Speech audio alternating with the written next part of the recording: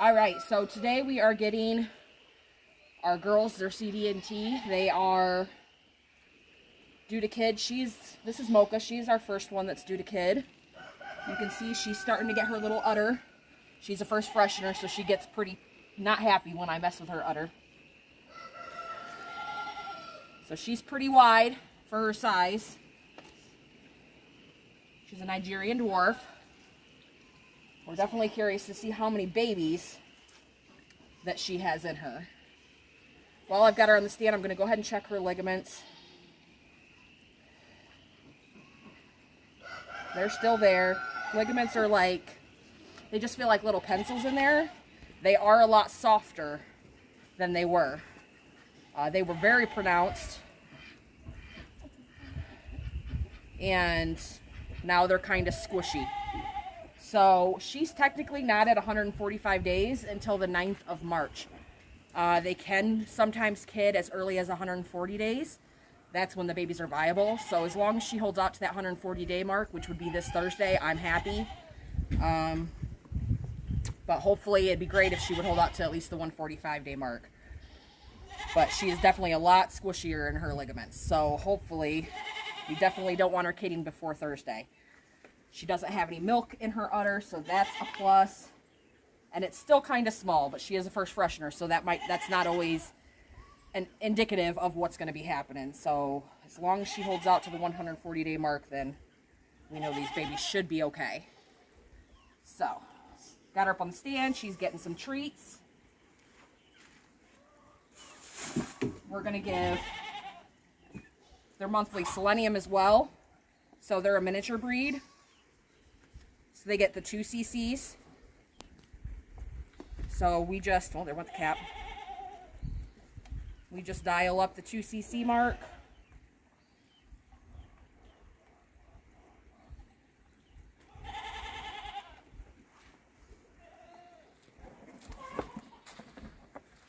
I know.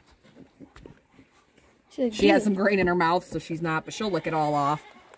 And she'll get it with her grain. So selenium's really important for goats, especially if you don't have it in the area. Here where we live, there's just not enough selenium. They have to have selenium. So we give it every month. They also have their free choice minerals that are in their stall.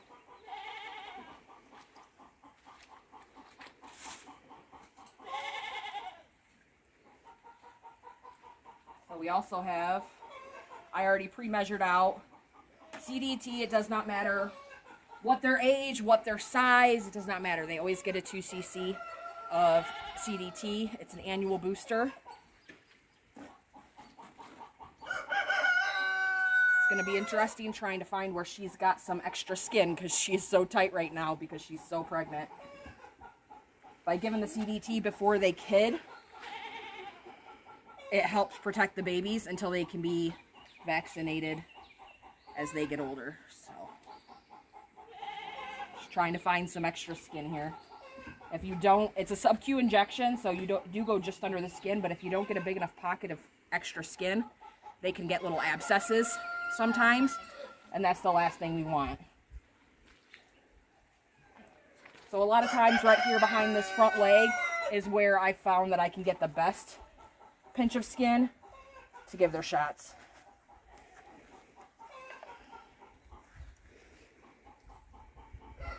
This is just rubbing alcohol. I'm just going to wipe down the area, clean it really good, clean it as best I can. Just rubbing this area here. She doesn't have a lot there, but we're going to work with what we got. Just using a 22 gauge needle. You can get these at Tractor Supply. They don't really care for this. Oh, she's not going to jump on me this time.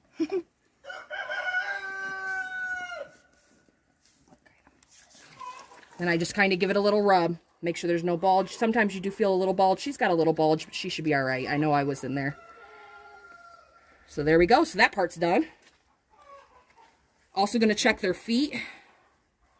Since I've got them on the stand, might as well. So Nigerians are great.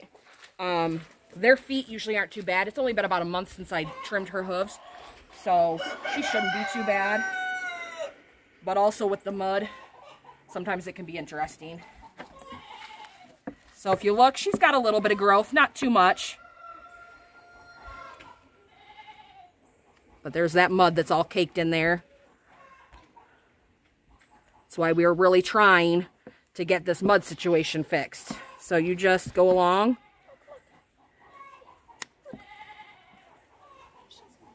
You want their hoof, the bottom part that they're walking on, to be parallel with the top part of their hoof. So that's what we're going to work on real quick.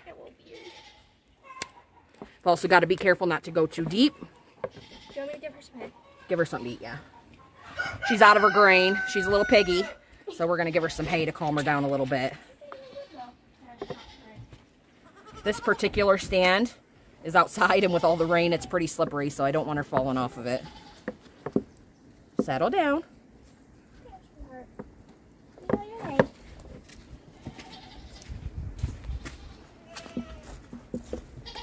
She normally is not this jerky when it comes to doing her feet.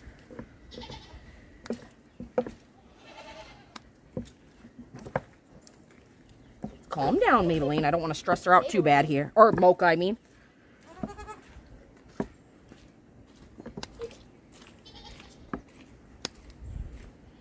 You just kind of want to go at it slowly. You can always take a little more, but you can't put it back. So if she stops moving, you can see where I can see the pink there. So I don't want to go any deeper onto that hoof. So I'm just going to tidy it up a little bit.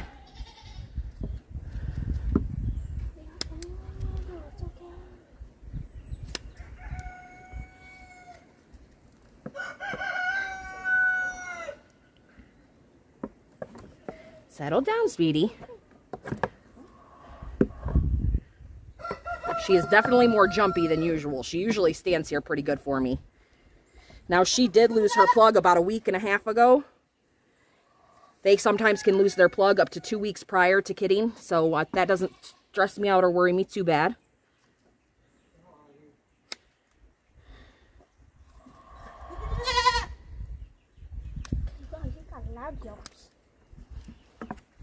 While I've got her up here, I'm also going to just go ahead and clean some of the mud off her feet. Oh, you're going to hurt your leg. Settle down.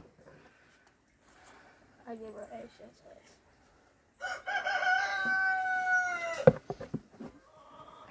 a Normally I'm done with her, but she's just being stubborn today. So if she keeps doing this, I'm probably going to stop with her feet because they're not too bad. But I don't want to stress her out too much here.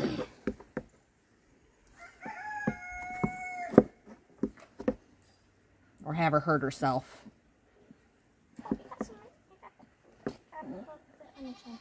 This foot does need some attention, but she's fighting too much, I think. I don't know. Come on, baby, settle down.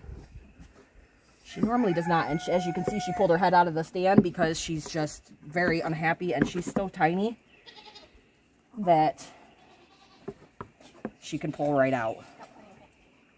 So I'm going to try to do her feet maybe a little later, let her calm down a little bit. You will notice too, she's very puffy, she's very swollen. So we are just counting down the days and hoping that she holds out and doesn't go too early. So we're going to let her calm down. I'll get back to her feet in a little bit. I just really don't want her slipping on this stand and hurting herself. So we'll put her back and we'll get the next one. We've got our little latte up here. She's not quite so little. We are breeding mini Sonnens with her. So she was bred with Baxter, our Nigerian dwarf buck, and she's a Sonnen. She's a pure Sonnen. So this is her first freshening as well. We've got her udders coming in nicely. So we'll see. Her mother is a great producer. Her mom, I get 2 gallons a day off her mother. So it's pretty good for a goat. She is due after Mocha. She's our next one to kid along with Maybelline. So she lost her plug last week. So we know she's probably gonna be, but she's not filling up. She's not anything like that. She should not kid until at least 2 weeks from today, hopefully. We aren't sure if she's gonna be on the 145 or the 155. You know, they have that window. So we will see when she actually does kid.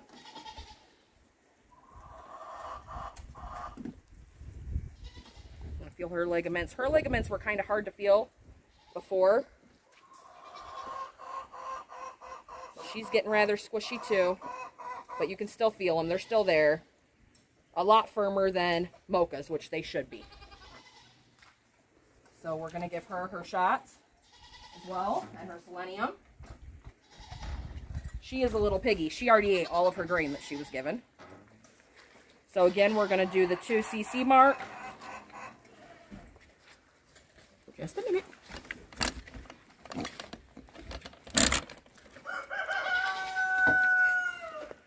And they love selenium. They like the taste of it. They just don't like that you're forcing something into their mouth.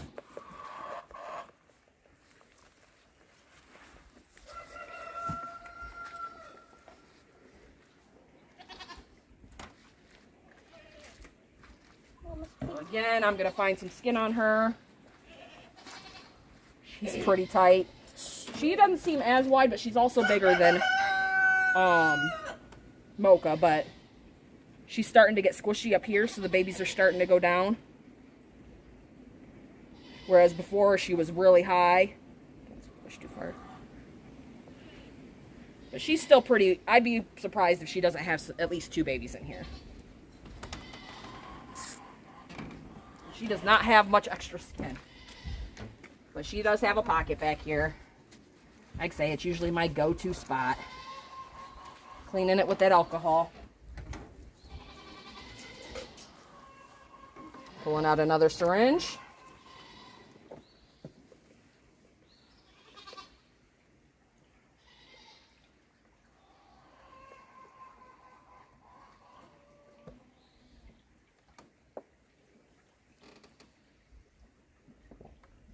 Come on, babies. Give it a little rub. He's all good. So one thing I didn't mention is I always pull back on the plunger a little bit just to make sure I'm not in a vessel or anything like that, making sure I'm not getting any blood in the syringe before I do push it. Forgot to mention that. Let's see if she'll be cooperative and let me do her feet. Her feet are not great. They're a lot better than her mother's. So we purchased her mother when she was pregnant with Latte, and the stress of it, she kidded that night, and it was just a big thing. She was rejected, I think because of the stress. So she was our bottle baby. We had to milk Elsa out, and we bottle raised her. That's why she's such a sweetheart, I think. She follows you wherever you go. But her mother's feet aren't great, and you know, that's a genetic thing. So sometimes we get a little curvy, things like that. So, but we'll see if she's going to be calm and let me do her feet real quick.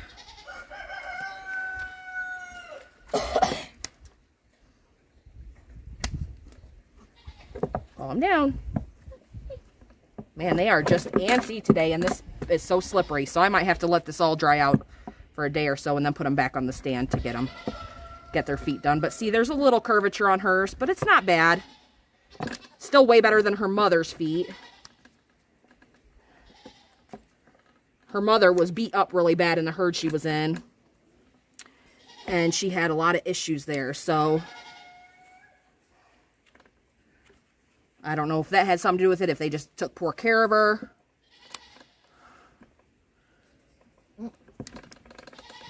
It's okay. It's okay.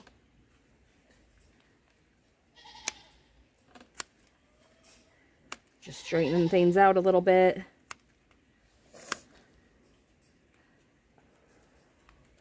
She's kind of leaning into me, but she's being pretty good.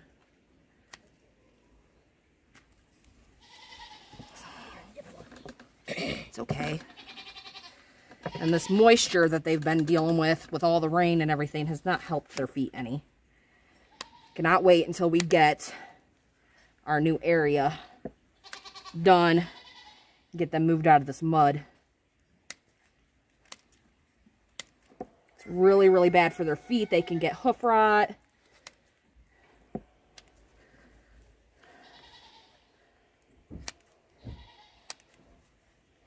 She's being much more cooperative than Mocha was.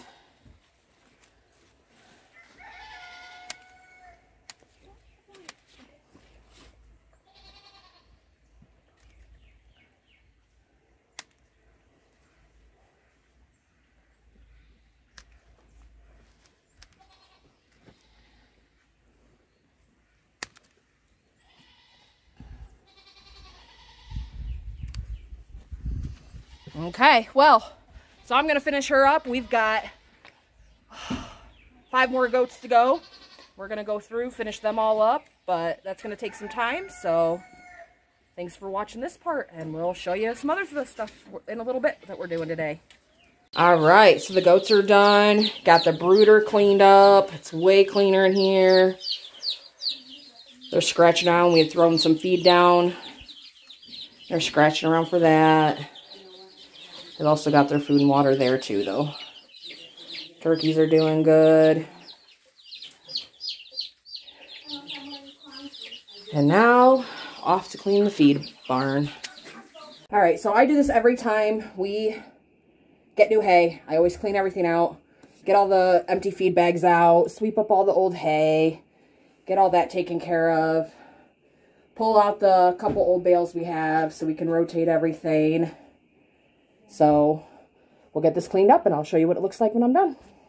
All right, so it's looking much better in here. We're getting all the feed put in the containers because we've been having a mouse issue. We're getting the 3rd bucket of our fermented chicken feed. So we use the flock raiser because we have ducks and everything. Basically, it's 3 days. You fill it with water, then you add more water the next day, and then the 3rd day it's good to eat. It really is good for their digestive system, and they eat a lot less, so the feed goes a lot further. So we'll just take this over to the spring. Turns into that amount. Yeah, this little bit of grain turns into this, which is about half a bucket.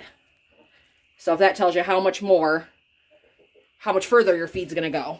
So we just take it over to the spring, add the water, and we'll show you what it looks like when we first add the water. That right there turns into that, which then turns into this here, which it's gross looking. It's kind of nasty, but we put it in.